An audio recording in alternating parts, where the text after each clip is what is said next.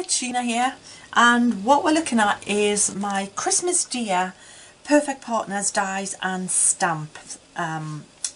Biggest dies I've done so far with matching stamps. And so I love this card. This was created by one of my design team members. This is Nicole's card, and I just love this. This was the idea behind the inspiration, was that we could create cards, diorama cards, and it doesn't have to be diorama, but cards that you can look through. You're creating a scene, you're telling your own story. There's components that mix and match, but not a ridiculous number. But if you use them wisely, we can make it look like you've used a lot more. So the purpose of this video we're not gonna make a complete card. I'm gonna give you some inspiration like this, or indeed like this here. So when we said it doesn't have to be full on 3D diorama, I think this looks really cool. So this was inspired by a card by Donna. So you can see now this was it's raised, it's got some depth to it, but it's not nowhere near as deep as the one that we just looked at. But you've got all this component where the stamps and the dies and the embossed areas all work really well for you.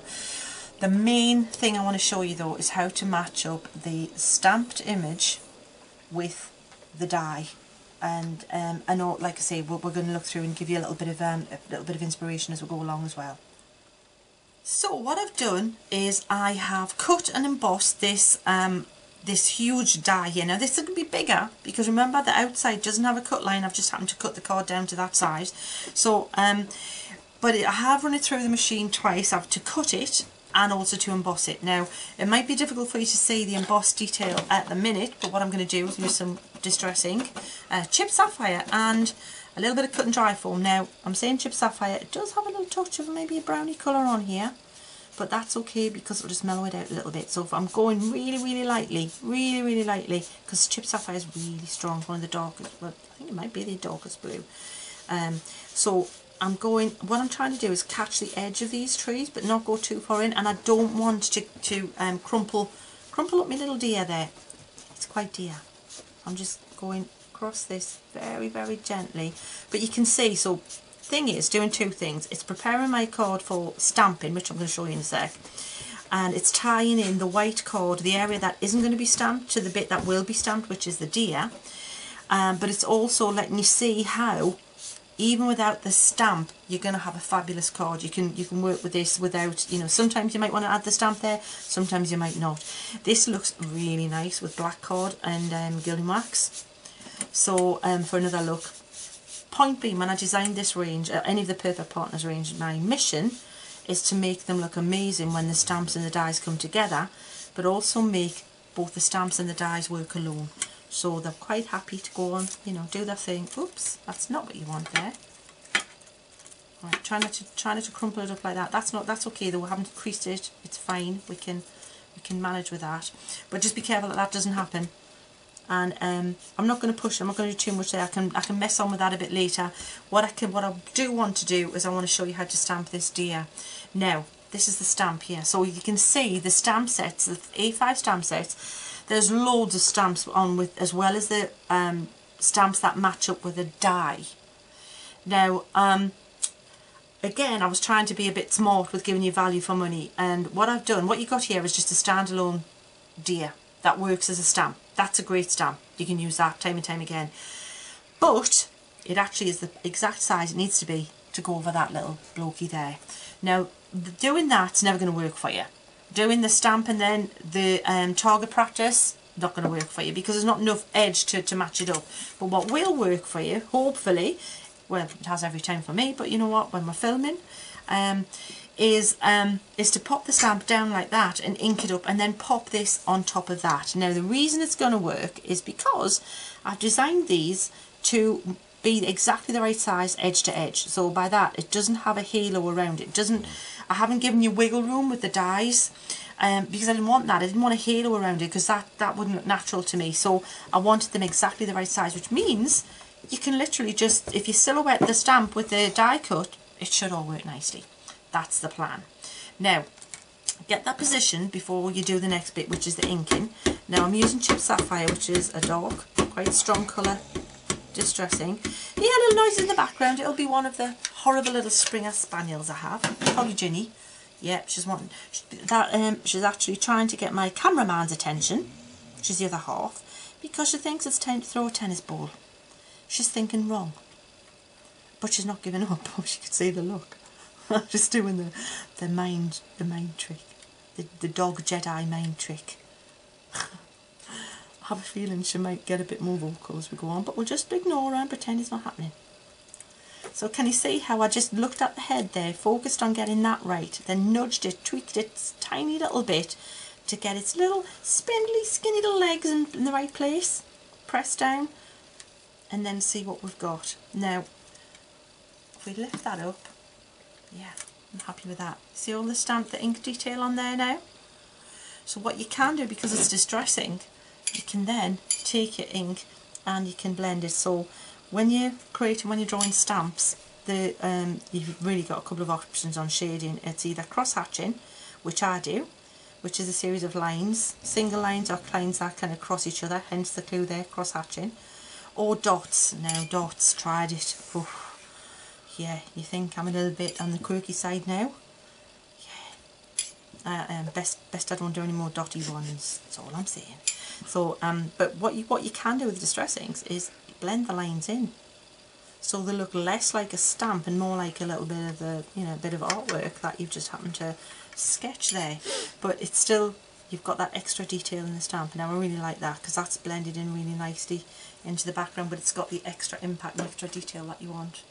That's how to line up your stamp with your die. That's the main mission for this little video. But obviously I want to give you a bit more inspiration as well.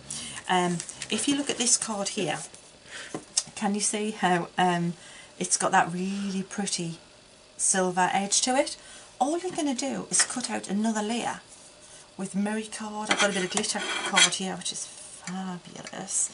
And what you do then is when you've lined them up, you have them a little bit offset. So, seriously? And so that, trying to do this upside down with the deer, that's not cooperating. And can you see how now you've got that little glittery edge to it?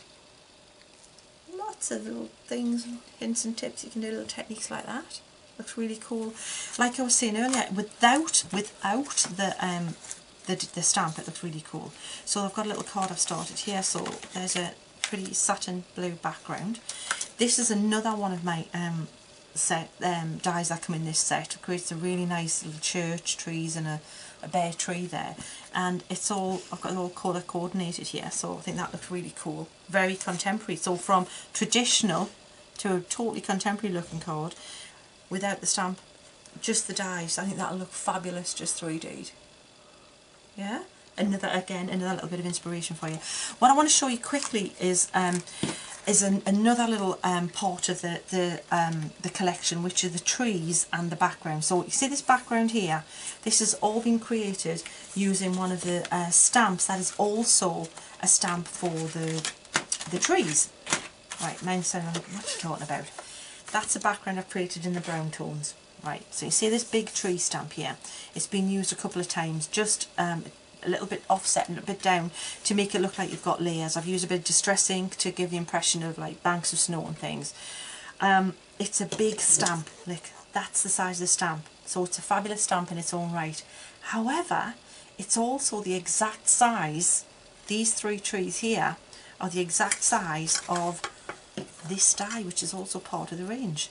So I'm being clever here. So what I could have done is on your stamp sheet just give me a little cluster of 3 trees, and that would have been a nice little stamp.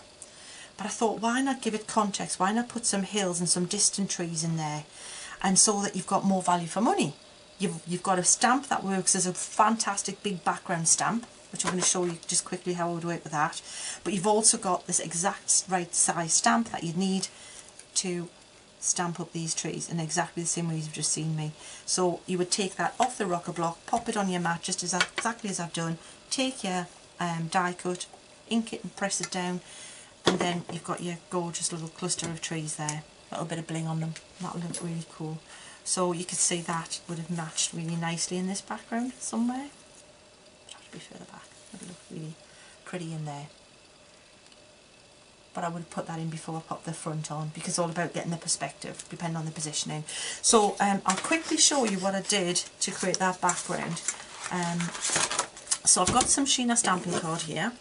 I have my trees here, and I am going to ink them up.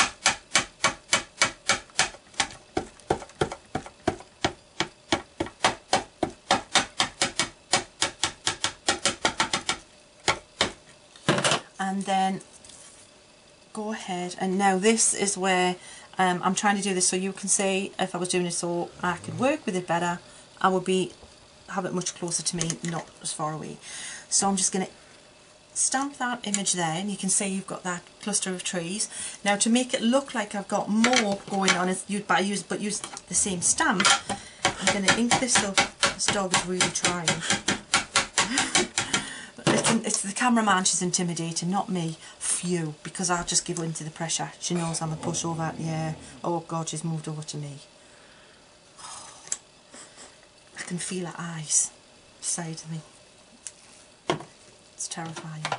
So right, so we've got that there. Yeah, so we've got now, it looks like you've got some perspective. But to make it look like, you know, you really want to enhance that, use the ink that you've got on there that's still a bit wet, and you can start dragging it down.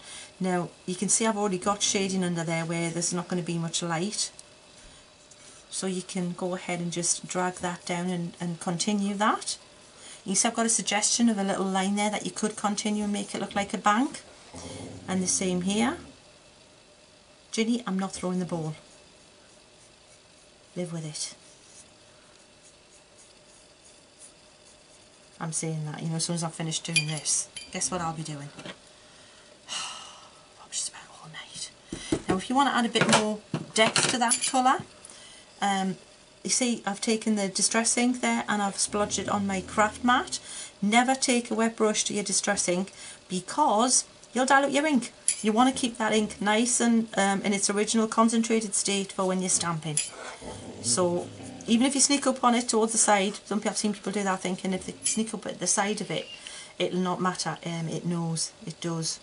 So just go ahead and continue. You can take these little bits further. You see, just don't overwet the whole thing. You want to have little, it look like it's a bit paler in the background, but you can see how I'm recreating that illusion of it being hills and softening the lines and bringing the perspective a little bit further forward by just adding more stronger colour in the foreground. It will make it look like you've got more going on in the front. See, just little wiggly bumpy bits, and it looks like, well, it's a nice little snowy kind of terrain. And you can just, that's how you're going to continue there. Now when you're colouring in the trees, you'll see that they've got snow on them, so best way I think is to blend the leafy bits a bit with a bit of water, not too much, and then it makes them solid, but try to avoid the white bits, and then it looks like it's naturally got bits of snow on it. Oh, fabulous. Now we've got the cat wants the attention. Welcome to Douglas Towers, everybody. We're just here to do their bidding. Lovely. Seriously. Yeah, there you go. That'll be Harry now. So you've heard Ginny, and that's Harry, usually demanding food. So between throwing the tennis ball for Ginny, feeding Harry, little Ron will be somewhere. She just kind of like likes to go out and visit with the neighbours. She's got lots of friends, and she'll get in that car. She doesn't care. I think she thinks anybody's a better bet than we are. So can you see how that's coming together there? That's how you would continue. Now, I just think that looks really pretty like that. You could leave it like that. You really don't need too much more. And then if you want, you know, you could, your J's going to come over the front like this. Even the silver one would look cool. Where's the one I just coloured? Where did that go? There it is. See how now you've got a nice 3D scene. I'm going to take you on forward a little bit to show you this one again. Now, so what I did here was I cut out a circle of paper, stick and sprayed it down so repositionable, and I used some cut and dry foam with the chipped sapphire to go over it, remove the paper, and then I've got a moon. And what I'd used was a little bit of the aqua blend pencils to tint a little bit of green on the trees, but you can you know, do or don't, it's your choice. Hiccups now, your choice. Hopefully that's given you some inspiration, some ideas of how you can play with that. Oh, quickly want to show you this. I love what Nicole's done. She's actually cut the deer out twice. and she's snipped one of them away from the frame, and she's cut the little antlers off, and now it's like a Mr. and Mrs. Deer. How cute is that? Off for a forest stroll. Isn't that gorgeous? I want to be there. So there you go. I thank you.